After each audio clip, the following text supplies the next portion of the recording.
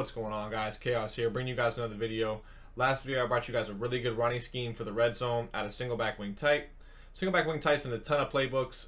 You guys will be able to find it out of your playbook most likely. However, today we're jumping into some passing plays, really good passing plays in the red zone to help you guys score more. We're in the Chargers and Broncos playbook. They have a play exclusive to those books out of single back wing tight, and it's something that you guys can add onto my ebook. If you guys haven't bought it already, my ebook is in the description below, offense and defense, but the offense is in Chargers playbook mainly. So out of trips tight end, you guys can pay for that stuff. However, I'm going to give you guys something for free today to add on to that scheme to help you guys score more in the red zone. So without further ado, let's jump into that video. Okay, boys, so you guys see we're here, single back wing tight. We're in the play X post. X post is exclusive to Chargers and Broncos, which is perfect for us because that's what we're in for our trips tight end. Those are the two best trips tight end formations or playbooks, and it allows us to use this in the red zone. So it's really good. Easy setup, man. Just zig X, zig circle, curl, triangle. Really simple. Then you reblock the running back. Now, I'll show you guys against cover 2 how easy it gets if they don't do any adjustments or whatever. I'm just going to show you how perfect of a spot this post gets to. Now, something that is important. We're in single back. I'm not going to do it on this first play, but it's important that you do it from now on. So I'm going to show you guys the drop back if I don't touch anything, and then I'll show you guys how to cancel the drop back. So if you don't do anything, he takes like a 7-step drop. Now, it makes that throw a lot harder, and it's more likely to overthrow and do things like that. Now, you guys, I'll show you guys in the replay real quick, but he drops back for an eternity if you don't touch anything. It's probably like, I think it's a 7-step drop, which is actually ridiculous at a single back, which is why you get sacked half the time. So just reset back up here, 2 zigs and a curl. We're in cover 2. Now I'm gonna show you guys how great this post is against cover 2. If they happen to keep it, my bad, I forgot to tell you guys how to cancel it. So you cancel the drop back with the left stick. You either move to the left or move to the right. Just do something with the left stick and it'll keep your drop back from happening. You see I just stick right there in the pocket and we go over there, we get a toe tap touchdown. And it gets to a really good spot on the field, guys. It pretty much beats everything. The thing that's going to do the best is probably cover 4. But I'll show you each thing as we go along. But this is cover 2, obviously. And you guys can see, perfect spot on the field. You can literally just highball it. It's going to get over the mid-read. It's going to get underneath the deep half. And you're going to see this deep half from the left. It's going to be occupied by this curl. And this curl is going to do a good job against cover 2 and cover 3 of occupying the deep blues. Keeps this guy from being anywhere close to it. So just having that on the field is important. Show you guys one more time against cover 2, and then we'll move into cover 3. I forgot to cancel my drop back there, which makes it a harder throw. And the harder the throw, and the longer the throw, the more time it gives the defender. So that's important, guys. I know I didn't do it, but watch how much farther I have to throw it from if I don't cancel my drop back. So instead of throwing it from about the 10, which is where you cancel, I dropped all the way back to like the 17, and then it gives this mid-read time to get back there. If I'm throwing this thing from the 10, that thing's already caught and it's already a touchdown. So that's why it gives him time to get back to it. You need to cancel that drop back, which I didn't do again. And I'm going to keep this in. Usually I would cut this, but it's important for you guys to learn it. As I make mistakes, you guys can learn from my mistakes. So I didn't cancel it again. Now we canceled it, and now it's going to be an easy read.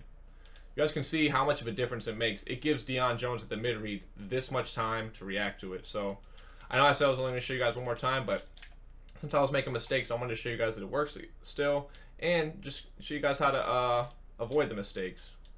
And I canceled it a little late there, but it still was like a 3 to 4 step drop instead of 7. I'm used to my shotgun. You guys in single back probably cancel your drop backs like fiends, like absolute goons, but me being in shotgun, I'm not used to cancel my drop back every single rip like this. But it's important that you guys do that. So I'm going to cut right here, and we're going to jump back into cover 3.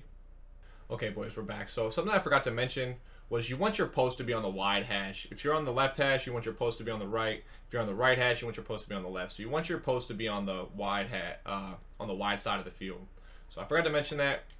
I'll put a note in the beginning just to tell you guys, make sure you guys check that part out. And now we'll show you guys the setup. So it's the same exact setup against cover 3. It's going to be the same setup against everything, which is great. Having a universal setup is perfect. And now I'm going to show you guys what this curl does versus cover 3 and then how it allows you to stop it. Now, this match on the outside will match this post for a little bit. I'm going to show you guys that you still have a window to throw it with the match. But after the first play or two, I'm going to get rid of this because most people honestly, in the red zone are going to get rid of this. I personally never keep it. I probably cloud them. Another thing that people might do is outside quarter. I don't know if people play sticks or not, but they might play sticks. But I'll leave the deep third this time, and I'll show you guys that you still have a window whether they match it or not. But honestly, I'm getting rid of it most of the time. Right there, you see the window, you go get it. Now I'm going to show you why you have this window, even when he matches. So when he matches, he's still going to get beat because it's man-to-man against the post. So he gets beat, and this deep third funnels over to the curl. He doesn't even really play the curl. You can still highball it, and I'll show you guys that after I throw this post a couple times. But just him going over there like that gives you that pocket to throw it. So now put a cloud over there. Show you guys even more how open he gets. Same setup. Go through that post. Go get it. Now he got a knockout animation. That right there probably happens 1 out of 50 times at the most. If you guys have played this game, you guys know it is nothing like that. It's literally insane. So cancel your drop back. Now, I'm having trouble canceling my drop back right now, but that's on me. Like I said, guys, just move left or right. You'll cancel it, and you're good to go. But you guys are seeing how easy this is, how great of a play this is. It gets to such a good spot on the field for the red zone. It makes scoring in the red zone so much easier. Cancel your drop back. And good throw there from Matt Ryan. But you guys could see it was wide open. It's the same exact thing every single time. And that post is going to be there. If they're not using it, I'm throwing that literally every single rip. Cancel drop back. Highball the post. Go get it. Now, whoever their safety is, I need him to play like that when I play Madden football because I'm getting teabagged with 3 people every play. I know you guys are too. And I can't even catch the ball with Julio right now. And there we go. Go get it. So you guys get it. It works every time. Now I'm going to show you guys the curl. Just show you guys a couple different reads that you guys can make on this play.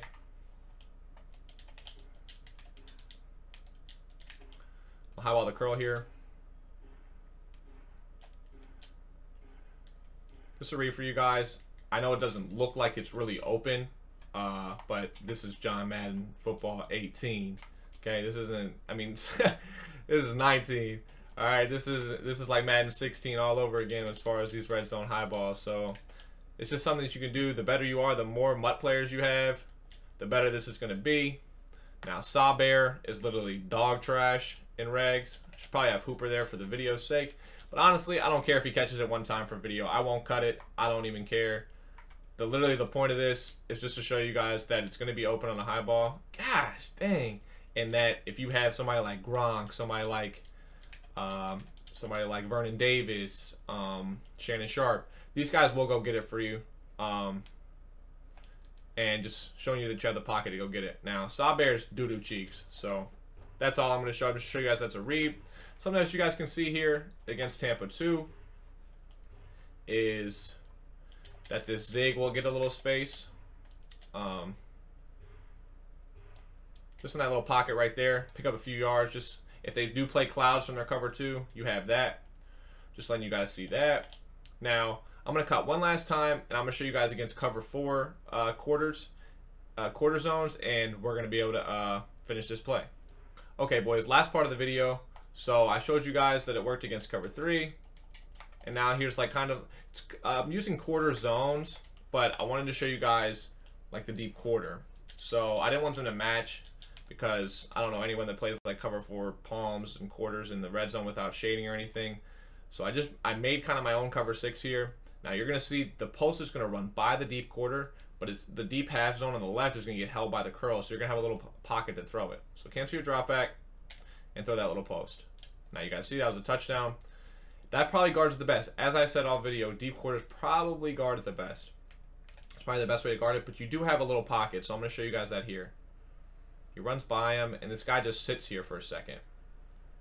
He just sits here as he lets him run by, and you can just throw it right in the back of the end zone. I'm going to show you guys a couple more times, just to show you guys that it works fairly consistently. Now, like I said, it's going to guard it the best. There we go. Oh, that's not what you want. Okay. Cover 6. Sorry, my adjustments are being weird right now. And here we go. Cancel your, I didn't cancel very well, but you guys can see we get that little pocket now. He gets the knockout right there. But I'm gonna be honest with you guys. If you got Randy Moss, Odell Beckham, you're probably gonna catch these balls like 9 times out of 10. Julio, like these guys in Mutt are just crazy. Jeez, man. I don't know how you guys run single back like all the way down the field. I'm gonna be honest with y'all. You guys are literally monsters. The fact that you guys can run single back all the way down the field, it's literally crazy to me. I get sacked a million times. You can't do anything if you don't cancel your drop back. Literally all the time. But you guys can see it. I mean, I don't really care too much if I catch it or not because this is regs. Julio's the best at it, but if you're a Mutt, you're going to catch it every single time, like without fail. In regs, you'll catch it most of the time. Not every single time with Julio. But like I said, the deep quarter is going to do the best job at guarding it just because it kind of sits behind it. But you'll get that little pocket a lot of the time. I want to complete it one more time for you guys. But like I said, this is a really, really, really good red zone play. And then I have another one from this exact same scheme, exact same play. I'm going to show you guys in the next video, but I don't want to make the videos too long, so I'm going to save the next one. But I'm getting unlucky with these animations. He keeps hitting me in the bottom of my legs, but you guys saw that I caught it the first time. I'm not going to complain about it. It's probably going to guard it the best. Like I said, it's not a foolproof play by any stretch of the means. It is a very good play. It's going to beat cover 2 every single time, literally every single time. It's going to beat cover 3 probably 95% of the time. And then cover 4, it's probably a 50-50 ball. Now, it doesn't look like a 50-50 ball right now just because I've dropped the last few. But, I mean, you guys get it. I'll show you guys one more time as we close. But hope you guys enjoyed this video. I hope you guys will add it to your scheme, especially if you bought my ebook. If you bought my ebook, it fits in perfectly out of the Chargers scheme. And I hope you guys will drop a like from me and show me some love. I show y'all love with these videos. And we finally got one in. Come on, drop a like for me from the touchdown. Take it easy, man. Peace.